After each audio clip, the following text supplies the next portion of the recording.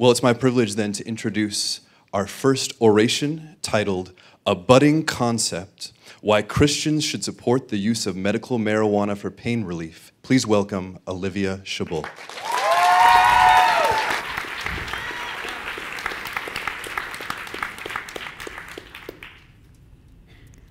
A cancer patient has just died.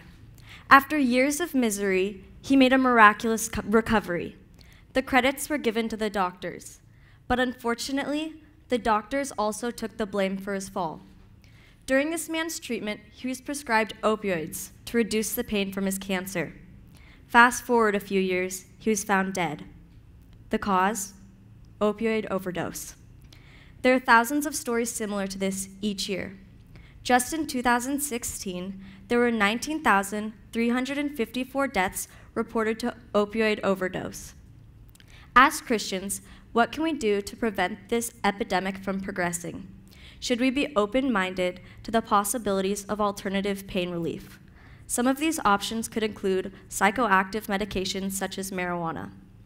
Although medical marijuana might be abused for recreational purposes, I argue that Christians should support the use of cannabis as a pain reliever for patients with chronically painful illnesses, because severe physical pain deserves medical relief.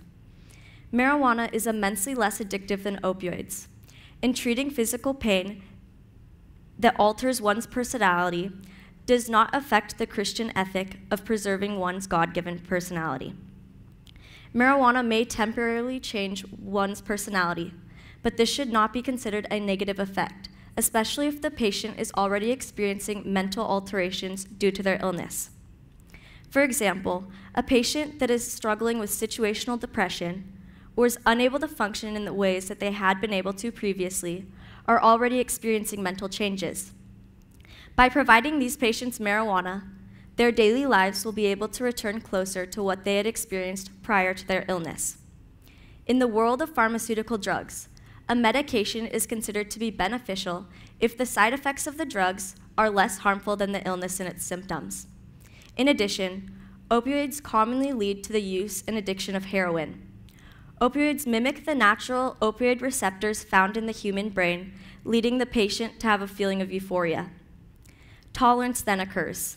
This means the patient will need a higher dose in order to have the same pain relief that they had prior. With marijuana, tolerance is less common, and if it does occur, cannot lead to lethal overdose, unlike opioids.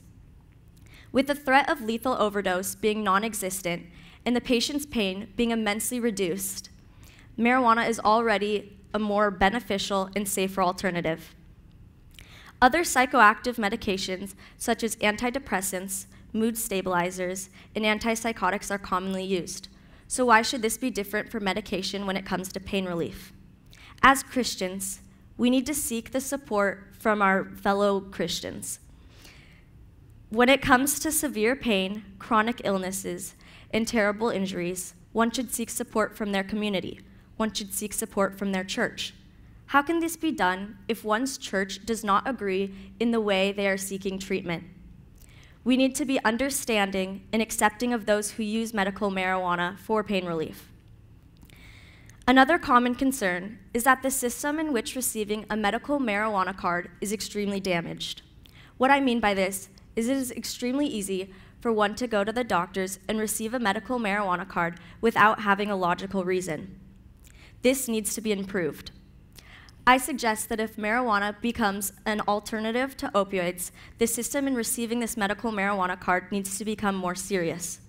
Just as a doctor should not be prescribing opioids just to anyone, so too should a doctor not be giving out a medical marijuana card to anyone unless they're in severe pain or have a chronic illness. This current-day opioid epidemic is often forgotten about. There are hundreds of Americans dying each day. We need to stop this immediately. Marijuana is my proposed solution, and as Christians, we need to consider the relief that cannabis, whether psychoactive or non-psychoactive, can do to patients around the world. Thank you.